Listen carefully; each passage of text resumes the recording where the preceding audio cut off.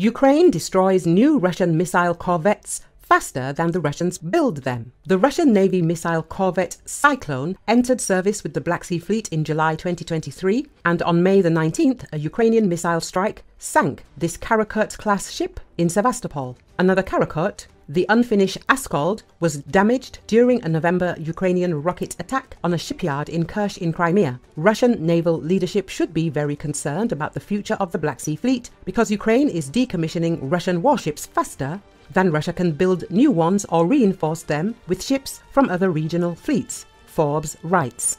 While Turkey blocks the passage of warships through the Bosphorus Strait, which connects the Mediterranean to the Black Sea, the only way for the Russians to strengthen the Black Sea Fleet is to transfer smaller ships to the Black Sea by river or build them in Black Sea shipyards. At the same time, Forbes notes in April, Ukrainian special forces carried out sabotage on the Russian missile corvette Serpukhov in Kaliningrad on the Baltic Sea. This Bucha-class corvette was one of the few Russian warships small enough to reach the Black Sea via canals, the Volga, Don, and then the Sea of Azov. In addition to the damaged Askold and the sunken Cyclone, 5 more Karakurts are being built at shipyards in the Crimea or on the Volga, as there is every reason to expect that these corvettes will also become targets of attack when they join the fleet in the near future, the publication writes. After all, the Ukrainians have developed or acquired from their foreign allies a range of long-range anti-ship munitions. In particular, Ukraine has drones and maritime drones as well as long-range Neptune missiles. In addition, the UK and France have provided Ukraine with the Storm Shadow and Scalp EG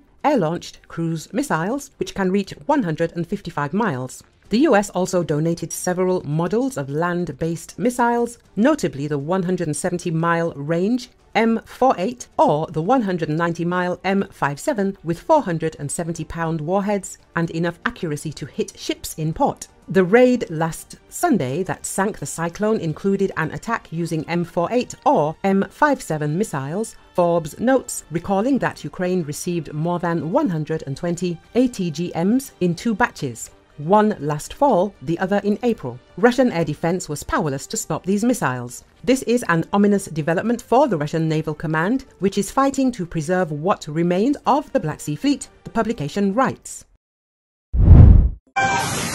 A hailstorm hit Poland's western city of Gniezno on Monday, causing flooding in the city and covering it in snow.